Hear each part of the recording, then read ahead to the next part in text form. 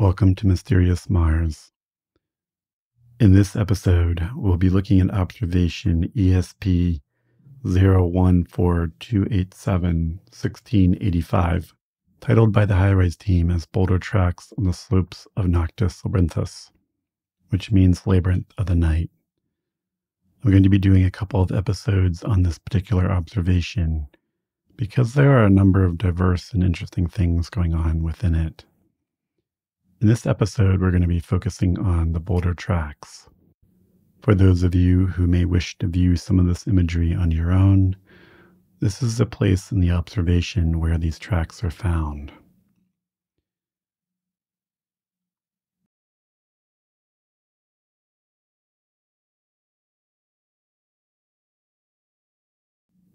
Just a note that when I use the term observation, that means the entire image set.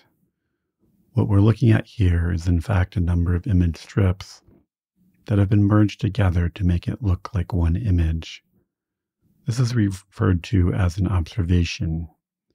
What I'm showing in these videos is always sub-images from the larger observation.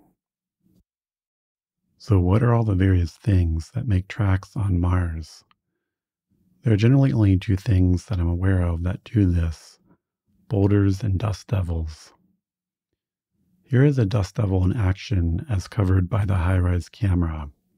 It's pretty cool that they are able to capture a live one. Just for reference, this is what dust devil tracks look like. Note how the tracks appear darker than the surrounding terrain. This implies that the disturbed material is darker in tone than the undisturbed surface. So now let's take a look at some boulder tracks by looking at some from a different observation than the one we'll be focusing on. We're doing this because the boulders are clearly visible in this observation, whereas they aren't in our target observation, and I want to prove to you that it's definitely boulders making these tracks. We can see some boulder tracks in this image. Any dashed line indicates a boulder track.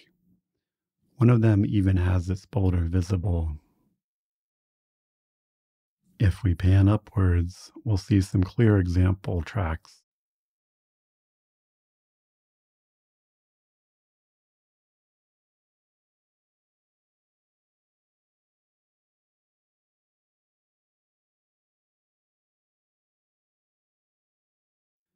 The boulders are the dark and shiny roundish objects. So now we have direct evidence that it is boulders making these tracks.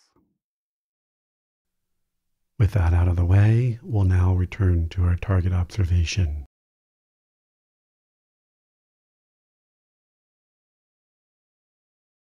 If you're wondering why the boulders make these tracks, it's not very complicated.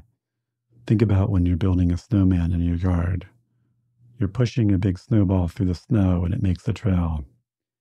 It's the same concept here, as rolling boulders are just pushing surface material aside.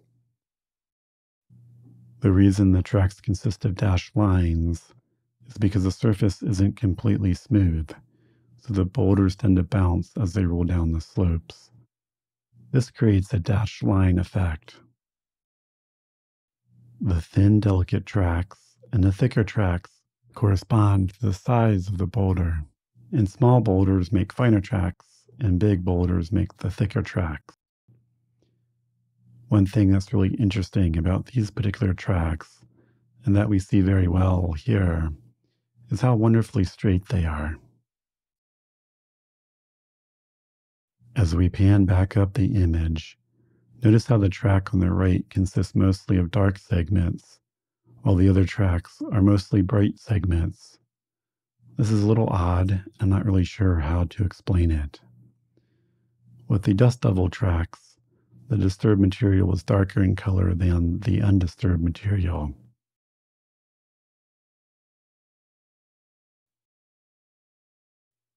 What exactly is the material in these white patches, and why does it look different than the surrounding material?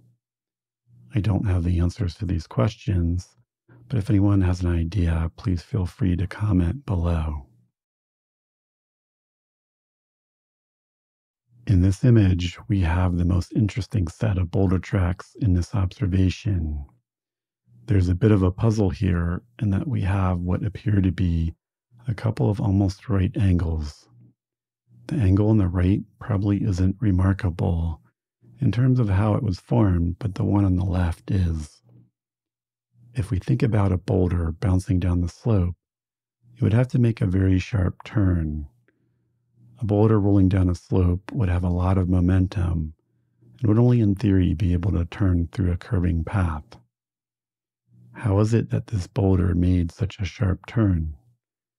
My only guess is that the contours of the terrain right at the turn is such that it was able to steer the boulder into that sharp angle. If anyone has any thoughts about how this could work, please comment below. The reason I wanted to have my first episode be about boulder tracks is because it illustrates the mystery around a simple thing such as lines on the Martian surface. We've now seen lines made by dust devils and the more interesting lines made by boulder tracks. The problem we're going to be running into is that there are other kinds of lines present on the Martian surface that can't be explained by either of these things. In future episodes, we'll be examining these sorts of lines in depth and seeing what we can sort out about their nature and possible origin.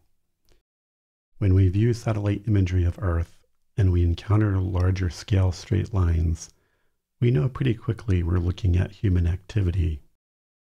When we see this kind of thing on Mars, we thus have a mystery that we'll have to try and sort out if we can.